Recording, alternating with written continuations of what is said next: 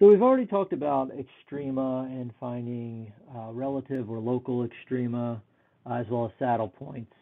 Uh, but we also need to talk about absolute extrema. Now, not absolute extrema necessarily on a surface as a whole, but absolute extrema on a surface that lies within a particular constraint or a subset of the plane. And this whole process is something that we call Lagrange multipliers. So here are two surfaces, okay? And on each of these surfaces, we could talk about relative max or min, or even absolute max and min on the surface. So if you look at a couple of points here, let's say maybe this point here, this point here, those would be considered local maximums. They also might be absolute maximums depending on how high they go. It looks like this one is a little bit higher than the other one, and therefore this one would be the global or absolute maximum. You also see right about here we got a saddle point. Okay, so these are all the things we would have found previously. Now, let's switch it up a little bit. Let's look at a random point on the side of this surface. So if I look at this point right here, now that point right here on the side of the surface is just this random point, okay? But let's look at it relative to this curve. So if I have this curve that sits in the xy plane here, okay? And I project this curve up onto the surface, okay? What's going to happen is I'm going to get this curve on the surface. So as if like I shine a light from below here, and then I project it up onto the surface. Or if I create a cylinder, okay? If I create a cylinder here, so I have a curve that just has x's and y's in it, okay? But when we throw a curve that has x's and y's in it, we call it a cylindric surface. So it creates this cylindric surface here, and that cylindric surface will intersect this random surface on this curve. Now, if I was stuck to only being able to travel along this curve, right? So I'm a particle that's traveling along this curve on the surface. So I couldn't travel over here or even up to this peak over here. I was only allowed to travel along this curve on the surface. I could ask, when would I hit the maximum possible height on the surface while also on this curve? And this is the concept of this Lagrange multipliers. Trying to find extreme values on a function or on a surface, but constrained in some subset of the plane. It's constrained to being only allowed to travel along the curve. In which case I would say the maximum I could reach, and it's the absolute maximum I could reach on this surface while staying on the curve, is that point right there. And it looks like maybe there's a minimum maybe here, unless this goes horizontal right here, in which case all these points would be the minimum. But we definitely have a maximum right there. And we're talking absolute, right? We're not talking about relative maximum. We're talking about absolute maximum here. And so that would be the highest point. If I look at this plane over here on this side, okay? Again, this plane, remember, it doesn't have edges to it, right? This plane will continue to go in all directions. We just draw it with these edges so you can kind of see the surface better.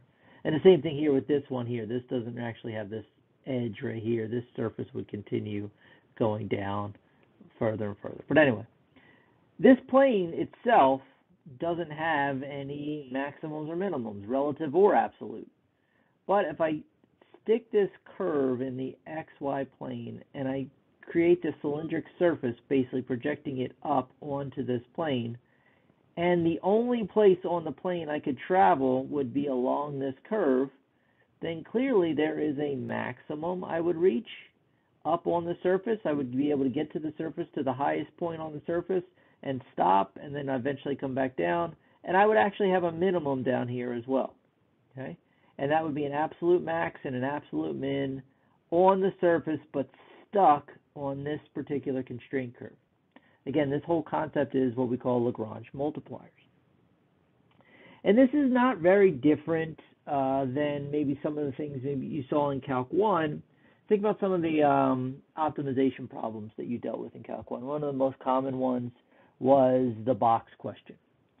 So it was, you had a certain amount of cardboard, okay? So let's say you had 100 square feet of cardboard, and you had to construct a box that had the maximum volume. Well, that's essentially saying you're trying to find a maximum, but you have a constraint. You only have 100 square feet of cardboard. So it falls into the same general category as that, but this is now in a multivariable scenario.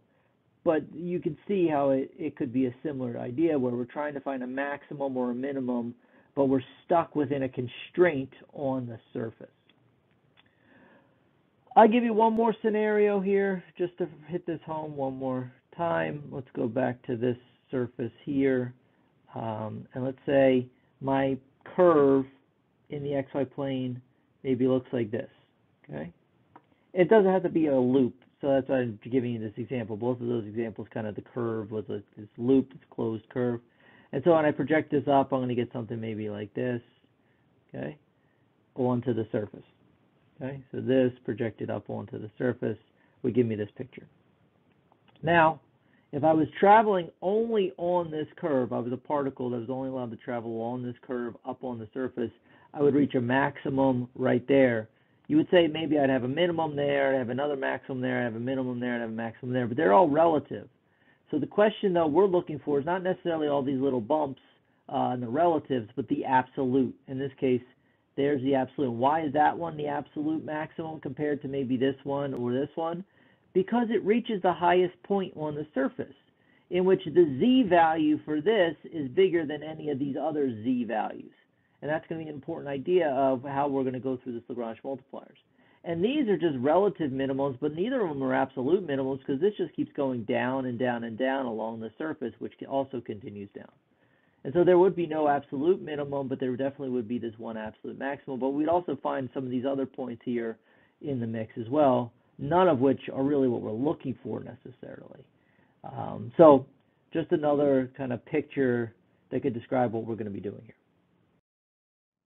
Okay, so if we try and flatten this down now and look at it, the surface as level curves instead of the 3D model that I just gave you. So remember, what are we trying to do? Okay, we're trying to find extrema on some function subject to a constraint curve. Now that constraint curve is really sitting in the XY plane, but you can think of it as a cylindric surface as there is no z value, and therefore the whole curve in the xy plane would be then drug vertically along the z-axis. But if you notice, this g of xy only has x's and y's in it, and we wrote it in this implicit form of that g of xy equals 0. But the function is a surface, it's a 3D surface, f of xy. All right. So we want to increase and decrease along f of xy while also remaining on the curve. Now remember, the gradient is going to point us in the direction of maximum increase. So the gradient is going to be pointing us up the surface. So if we're going to be on the curve, we want to be traveling in the direction of the gradient. Or you could say you want to also travel in the opposite direction of the gradient so you can find that minimum. But we want to move in the gradient's direction, but remember, we have to stay on the curve, so we can't always necessarily just go directly in the direction of the gradient. We want to go in the direction of the gradient while staying on the curve. So if you look at, say, this picture here, here's the constraint curve. All these are the level curves of the surface. And so the gradient's pointing this direction. But if I start going this way, here, I'm going to come off of the curve. So I have to be staying on the curve, but always traveling in this direction, in the direction here. So I can't come off the curve and start going here. I have to stay on the curve, and I got to start looking at the gradients. Well, there's a bunch of gradients here, and they're all going to be pointing basically up the mountain. So as I'm traveling along here, I'm trying to follow that general direction. So once I get to here, all right, I'm going to look at the next gradient, which is pointing in this direction, so I'm going to keep going, and then I get to this point right about here. When I get to right about here, I've kind of traveled as far up the surface as possible. If you notice, this level right here is a 2, this level down here is a 1, and so once I reach that point, let me erase it so you can see it now better, okay? Once I reach this point right here, I've gotten as far up the surface as possible because I've gotten to level 2, and once I pass there, I'm going to start coming back down the surface, right? So that clearly is that highest point on the surface. Now, what does that have in common with the gradient? Okay, so remember, the gradient points in the direction you want to start moving, right? But we can't necessarily just move off the curve and follow the gradient all the way up. But we want to follow in that direction. So what happens is we want to keep moving along the curve until the gradient becomes orthogonal to the constraint curve. So the idea here is if I look at this point here and I create a tangent line right there at P, the gradient will be perpendicular to the tangent line. Or, more importantly, what we could say is that the gradient of F is actually going to be parallel to the gradient of G, because the gradient of this curve here, okay, will also be orthogonal to the tangent plane. So what we're really looking for is when are these two gradients going to be orthogonal to one another, okay, meet at a 90-degree angle. When these two gradients are parallel to each other, the tangent line, they're both orthogonal to the tangent line. Because if you think about it here, this gradient here, let me give you another picture here. If I'm going to draw the gradient to the curve will always be orthogonal to the tangent line to the curve. So there's another gradient, there's another gradient, there's another gradient. So the gradient to the constraint curve is going to look like that, whereas the gradient to the surface is going to be pointing up the surface like this. So you see right here is where the two gradients become parallel. And that means they're both pointing straight up the mountain, essentially. And so we're looking at when are the two gradients parallel. Well, if they're parallel, that means one is a multiple of the other. Remember, this is a vector and this is a vector. So if they're parallel, one's just a multiple of the other, and that multiple we'll call lambda. And lambda is this Lagrange multiplier that we're going to find. And ultimately, really, we don't care what this Lagrange multiplier is, and you'll see this. What we care about is which x's and y's will make this happen, not so much which lambda will make this happen. Although we will find lambda in the process, the lambda is not as important. We want to find the actual point where this occurs. But the way we're going to do this is by finding when these two gradients, the gradient to the surface and the gradient to the constraint curve, are parallel. And so we have to solve for that. Okay, so let's assume that f of xy and g of xy are differentiable functions. F of xy is the surface, so it's really a three-variable equation in that z is the dependent, f of x and y are the independents. That's your surface. G of xy is, remember, equal to 0. That's the two-variable equation. That is the constraint curve. If f of xy is a local minimum or maximum on the constraint curve, g of xy equals 0 at some particular point, a, b, and if the gradient of g does not equal 0, so that's a pretty important one. We got to make sure that the gradient of g at this point doesn't equal 0, then there is a scalar, lambda, such that the gradient of f will equal lambda times the gradient of g. And basically what we're looking for are these points where this is going to occur. And ultimately, once we find those points, then we want to figure out which one of those points ends up being the absolute maximum or absolute minimum. And so when we go through our process of how we're going to do this, you'll see why the last step is going to help us answer that part. But anyway, the point AB that we're looking for that satisfies this Lagrange equation is called the critical point. And f of AB, okay, which is then the z value that's attached to AB. So f of the AB would be the z value, so that's going to tell us how high we're going to get on the surface, is called the critical value. So the way we're going to do this is done with a couple of fairly simple steps. I mean, simple in theory, but the difficult is the actual computation. But anyway, we're going to optimize again f of xy subject to the constraint g of xy equals 0. So generally, this is the method that we're going to use. Now, this doesn't work all the time, but generally, this is what we're going to look at. So first, what we're going to do is we're going to have to set the gradients equal to each other. Well, if the gradients are equal to each other, okay, if the gradient of f is equal to lambda times the gradient of g, then these are two vectors. Well, if two vectors are going to be equal to each other, then the components are going to have to be equal to each other. So the first component of f, which is f with respect to x, has to equal lambda times g with respect to x. Then the second component of each vector will have to be equal to each other. So f with respect to y has to equal lambda times g with respect to y. Now remember, we also need to make sure we always stay on the constraint curve.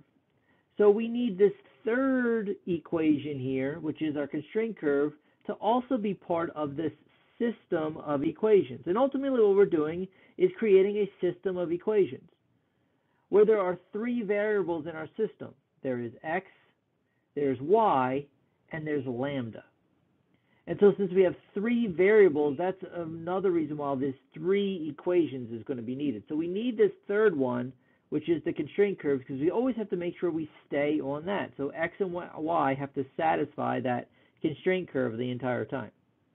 So in most cases, what we're going to do is we're going to take this system by first solving for lambda in terms of x and y in the first two equations. So in the first two equations, solve for lambda, and you're going to get them in terms of x and y. Well, the lambda in the first equation is the same lambda as in the second equation, so what we'll do is we'll set them equal to each other once we solve for lambda in each case, and then we'll use that to help us solve for x and y, and by plugging those into the constraint equation. Once we have that, the next step is to say, all right, well, we have all those local extrema from the gradient of f equaling lambda times the gradient of g. So then what we're going to do is evaluate the function at all the critical points found in the previous step. So what we're going to do is find the z value for all the points that satisfy this. Okay? So all the points that satisfy this system, we need to plug into the function and find the z value attached to each one of those points. Once we find the z value attached to all those points, the one with the largest z value will be our maximum, and the one with the smallest z value will be our minimum. And it's that idea of, okay, I have a couple of points here. Here's a local max, here's a local max, here's a local max. But this one has the highest z of all of them, therefore this one will be the absolute, which is what we're really looking for. And so that's really the process of how we're going to do this. So you'll see this when we do it with a particular example here. Okay, so here we want to find the extreme values on f of xy equals x times y, subject to this constraint.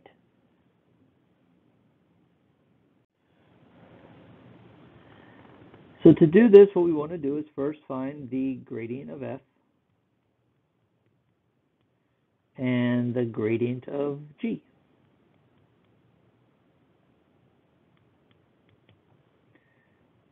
So to do that, and then once we do that, what we're going to do is, let me rewrite this.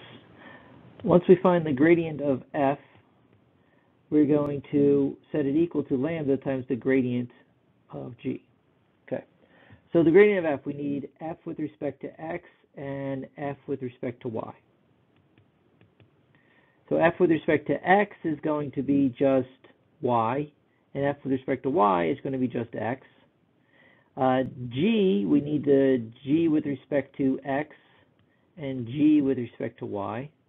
Now remember, here's g, and typically to do this, we should really set this equal to 0 to find the proper derivative. This is an implicit equation, so I'll write as x squared over 8 plus y squared over 2 minus 1 equals 0. Now the fact that it's just a 1 and we moved it over really doesn't make a difference, because when we take the derivative, it's going to be 0 regardless of the variable. But let's say that maybe there were some variables over here on this side. Then you want to dump it all over so we can find this g function's derivatives properly. So anyway, G with respect to x is going to be x over 4. G with respect to y is going to just be y. And so if we're trying to find this, right, then really what we have is fx, fy is equal to lambda times gx, gy, which ultimately is this should be distributed in here, and then if they're going to be equal, the components should be equal. So we want to find where fx equals lambda gx, fy equals lambda gy, and then remember we also have to make sure we always stay on this constraint curve. So then this is the system we're going to create based off of these pieces we have here. So we'll have that y equals lambda x over 4, x equals lambda y, and x squared over 8 plus y squared over 2 equals 1. Okay? So there's our system. So what we're going to try and do, and this is going to be the path that we'll try in most cases, but this doesn't always work, and we'll see an example where it starts to fall apart. But we're going to try and solve both of these for lambda, which is pretty easy to do. So I'll get lambda equals 4y over x, and lambda equals x over y. In which case, if these are both what lambda equals, these should equal each other. So 4y over x equals x over y. Cross multiply, you get 4y squared equals x squared. And we could solve for either x or y here at this point, but it's actually not necessary, because then what we're going to do is when we get from here, we're going to plug into the constraint equation. Well, there's an x squared here already, so there's no reason for me to really solve for x. So if I plug that into the constraint equation, what I end up with is 4y squared over 8 plus y squared over 2 equals 1. So I'm just solving a system of equations here, basically by a series of substitution, where I substitute one equation into the other, into the third one. So eventually I can whittle it down to something that's solvable with a single variable, which I have here. So if you look at this, this is really y squared over 2. If you simplify it, here's y squared over 2, which ultimately would just give me y squared equals 1. So y equals plus and minus 1. So I have a y. Okay. Remember, I'm looking for the point that would basically satisfy this while also on the constraint curve. So the point x and y that satisfies all this at once.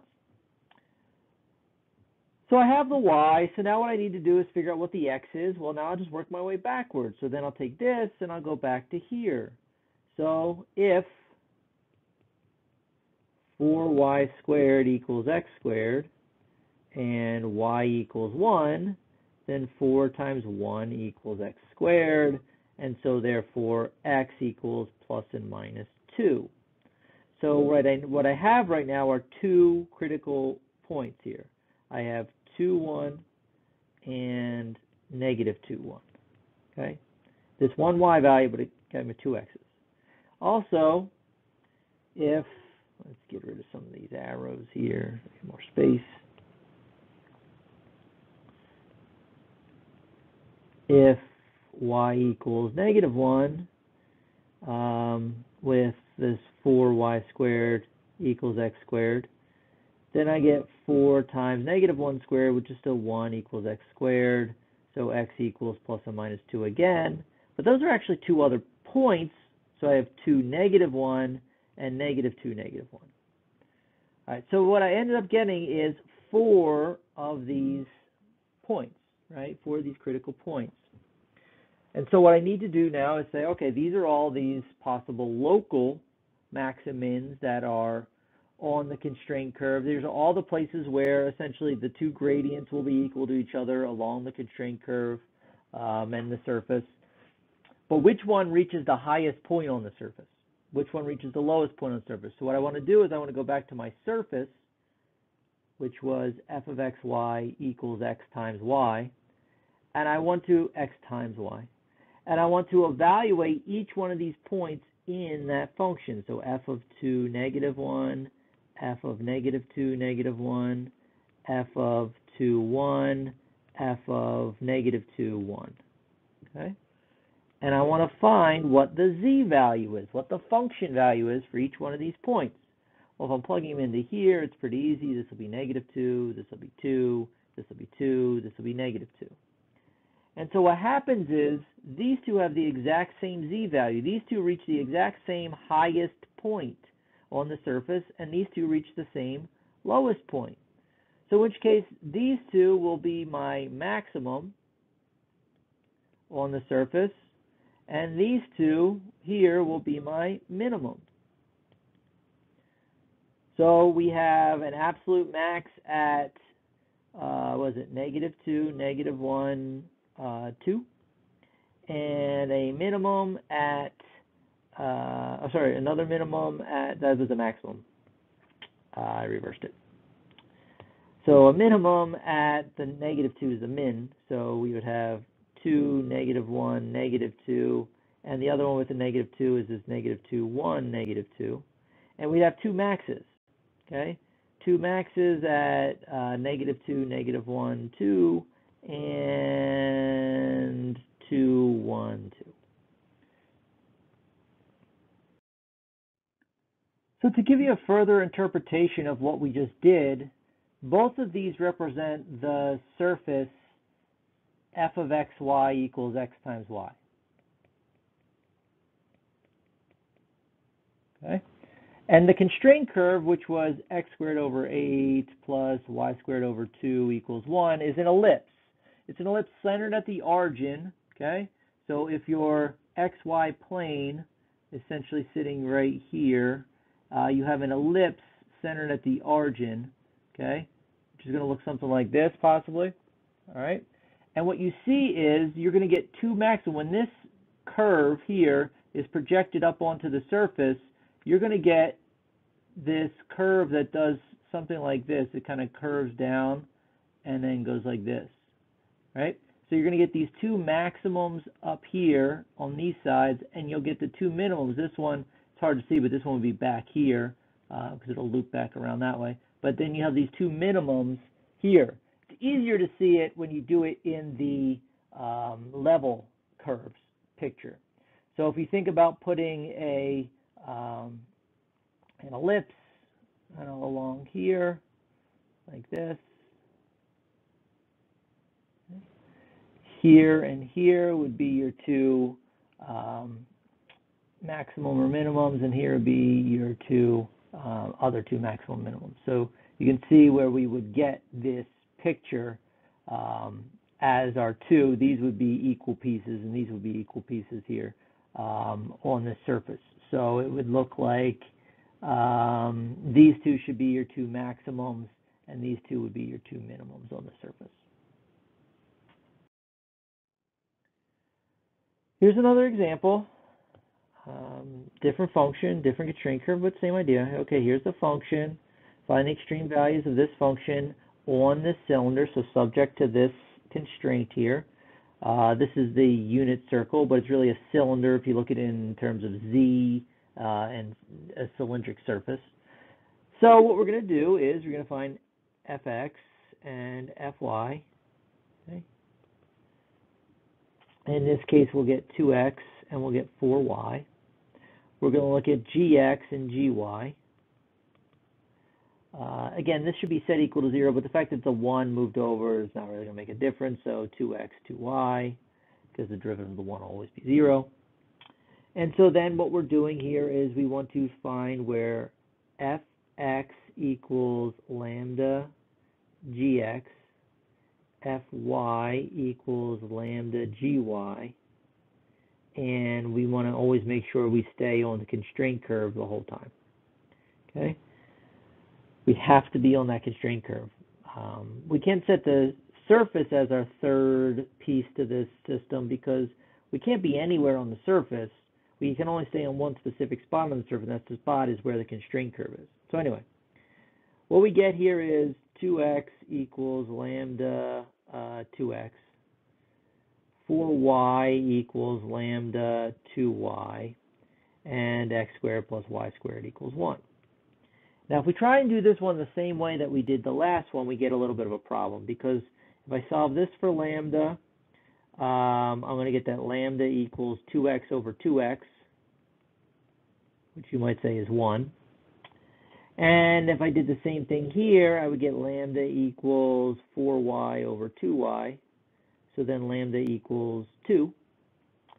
And then if I try and set those equal to each other, I get 2 equals 1. Well, that's not the case, and that does nothing for me. And so this kind of breaks down sometimes when we try this practice. So we're going to do something a little bit differently. Remember, we're solving a system, and what we're ultimately doing is a series of substitutions to get down to a single variable. And so what I'm going to do is I'm going to look at this differently. I'm not going to divide by 2x. And the reason why that fell apart, the reason why this fell apart, and I take 2x and 2x, and I cancel these and I get 1, is a problem here, is because when I'm dividing by the 2x, I'm basically assuming x can't be 0, right? And when I'm canceling these out, I'm sort of getting an issue with that. So what I'm going to do instead is I'm going to simplify this by subtracting the 2x to the other side. So I get 0 equals lambda 2x times minus 2x.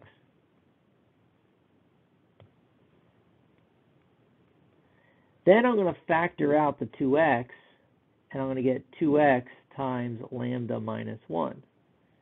Remember, this equals 0, so ultimately either this equals 0 or this equals 0. So it's going to tell me x equals 0 or lambda equals 1, which is what I had before. Remember, I had the lambda equals 1, but I lost this. I lost the x equals 0.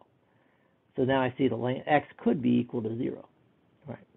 Then I'm going to use this and substitute it into one of these other two equations that are left. So if x equals 0 and I try and substitute it into this equation, it does nothing for me. There's no x's there. But if I substitute that into this equation, it'll help me find y. So I'm going to use that. So if x equals 0, using x squared plus y squared equals 1, I'm going to find that y squared equals 1. So y equals plus and minus 1. So that gives me 0, 1, and 0, negative 1 as two solutions.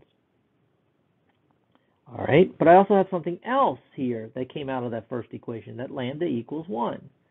Now, if I try and plug lambda equals 1 into here, it does nothing for me. There's no lambdas, but I can plug that into this one. Okay? In which case, I'm going to get that 4y equals 2y.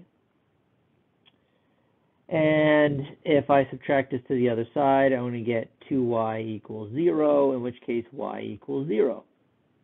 All right, so this lambda gave me this y value, but I still need the x. So I have to get the x by then plugging this into this third equation. I can't go back to the original equation, one, because there's no y's there, but also because I started there, right? You never want to take something that you got and plug it back into the equation that it came from. So this gave me this, and I don't want to go back to where this came from. I want to go to somewhere else where I only have one more place to go, which is this equation here.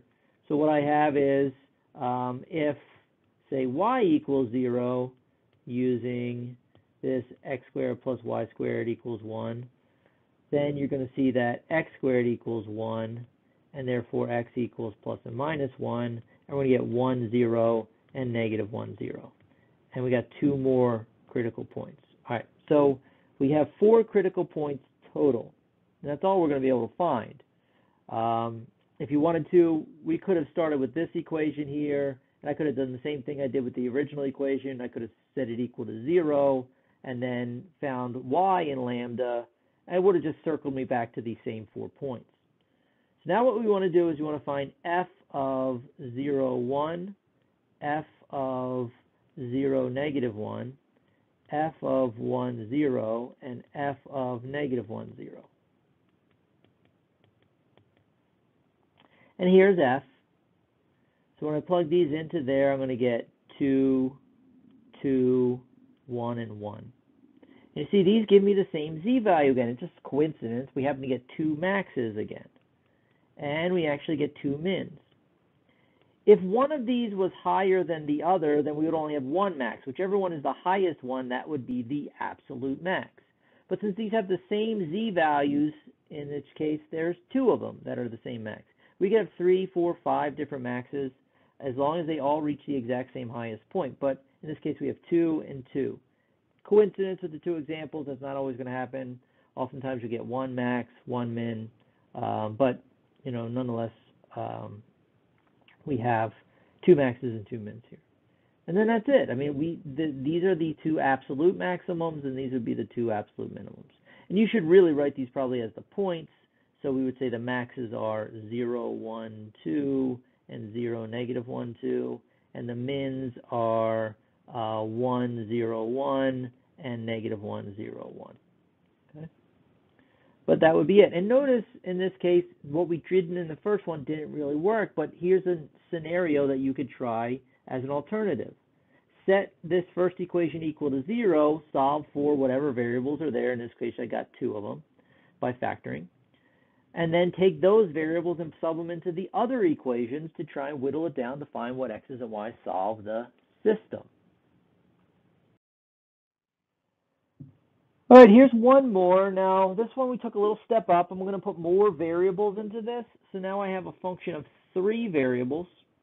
My constraint curve is a curve in the is a surface, but in this case a plane, in x, y, and z.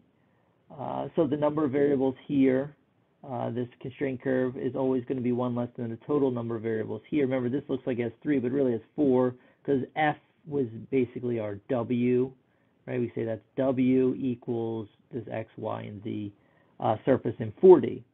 But the fact that it's happening in 4D doesn't really matter. We're trying to do the same thing.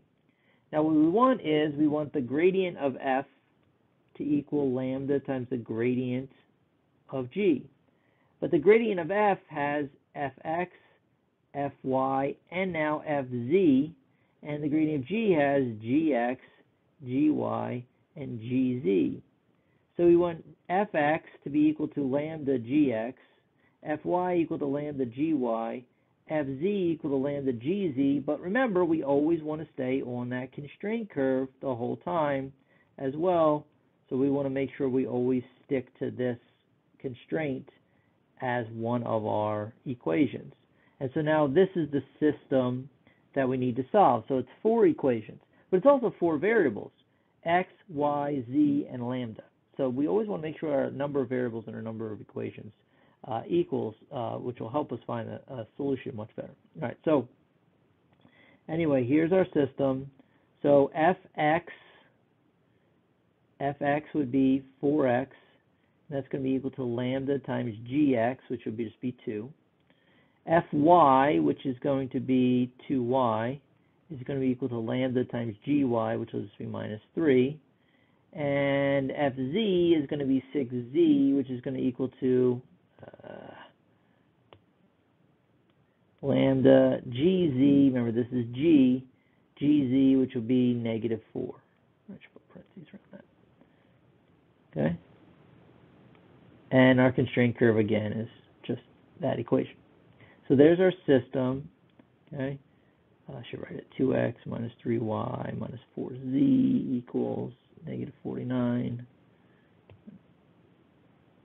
All right, so what we're going to try and do is we're going to try and solve these for lambda, just like before. I always try to do that first and see if it works out. Well, this is easy. It's going to give me lambda equals 2x.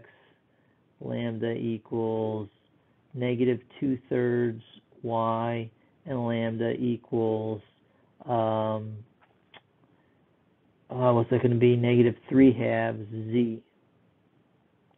Well, all these are the same lambda, so that means all these have to equal each other. So that means 2x has to equal negative 2/3 y, has to equal negative 3/2 z. And remember, we also have to be in here. So what we're going to do this is we're going to say, all right, well, I'm going to say these two are equal to each other. And in which case, if 2x equals negative 3/2 z, then I could say that z equals negative 4/3 x. And if I say these two are also equal to each other, that 2x equals negative 2/3 y, then I could say that y equals negative 3x. Okay, flip and multiply. And so if I take those and I plug both of those into this equation, I have an equation that just has a bunch of x's in it. So I get 2x minus 3 times y, which is negative 3x, minus 4 times z, which is negative 4/3 x, and that is equal 49. So what do I get here? I get 2x plus 9x minus 16/3 x equals 49.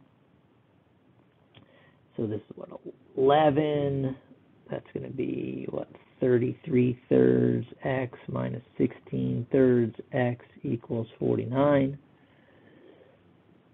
And so what do you get there? So there's a mistake here. This should be plus 16 because negative, negative. So that's plus 16. And so that gives me 49/3 x equals 49. So flip and multiply, you end up with x equals 3. All right, so we got an x.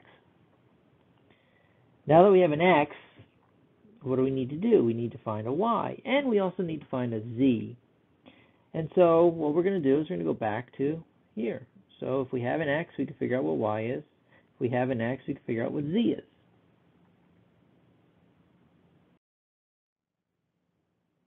So remember, x equals 3. And we know that negative 4/3 x equals z. And we also know that negative 3x equals y.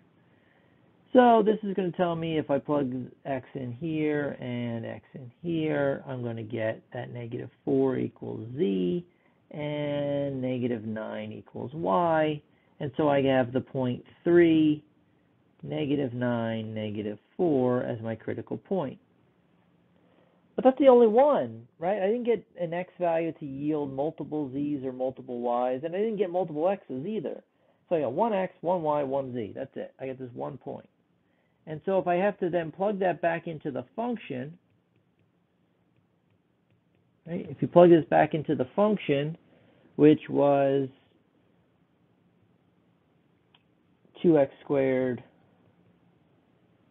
plus y squared plus 3z squared, I would get f of 3, negative 9, negative 4. So that would be 2 times 9 plus 81 plus 3 times 16. So 18 plus 81 plus, what's that, 48? No, not 48.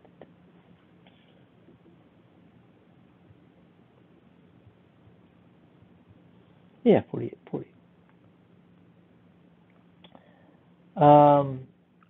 So 48 plus 81 plus, what was that, 18, gives me 147. All right. But it's the only z value, in this case, sorry, w value, right? This is the only w value I can find. So that's the only surface value I can find, and I can't compare it to anything. So how do I know if this is a max or a min? Well, this is the other reason why this example is here, is to say that, well, how do we do this? If I had two different points to plug into the surface, I could look at the two different w values and see which one's bigger and which one's smaller, and I could say, okay, this one's bigger, therefore it's a max, this one's smaller, therefore it's a min. But when there's only one, there's nothing to compare it to. So how do I know if this is a max, if this is the biggest, or this is the smallest? Now, there's a couple ways we can go about this. One is we can try and look at the surface in relationship to the constraint curve graphically, which is not going to be easy to do in this case because this is happening in 4 dimensions, and try and decide whether or not we moved higher up on the surface or lower up on the surface and reach the max or min. If this was 3D instead of 4D, that might be a little bit more doable, but still not easy, right? I mean, graphing these random surfaces will not be easy unless you have a computer software to do it. So the other option is to say, well, it doesn't really matter, okay? That what we have here is at this point, 3, -9, -4, 147 is the only extreme value. And it doesn't really matter if it's a max or a min. It's essentially what we were looking for, right? And whether it's a max or min is really relative to how you look at the surface. If you look at a surface that's maybe shaped like this, okay, you have a maximum, but if you look at it from a different perspective, say look at it upside down, that same point could also be a minimum. So how you look at a surface and what your perspective is of the surface, can change what extreme value you have, but the fact that this is the only one is really what's most important. So if we were looking for a max, then there's a max. If we were looking for a min, then it's a min. And so ultimately, it really does not matter which one this is because there's nothing to distinguish it from anything else. If we had multiple points, then it matters, right? We got to figure out, okay, this one itself is the max and this one is the min because there are multiple extreme values and we know which one is which. But when there's only one, it ultimately doesn't matter. And that sounds like a cop-out, but it's just the truth. That this doesn't really necessarily matter what type of extreme value is since it's the only one. And so the point of this question was not really the fact that there was all these extra variables, right? There was an extra z here, and we had 4 equations and 4 unknowns. The real point is this final piece, which is if you only get one value to plug into the function, you find the function value.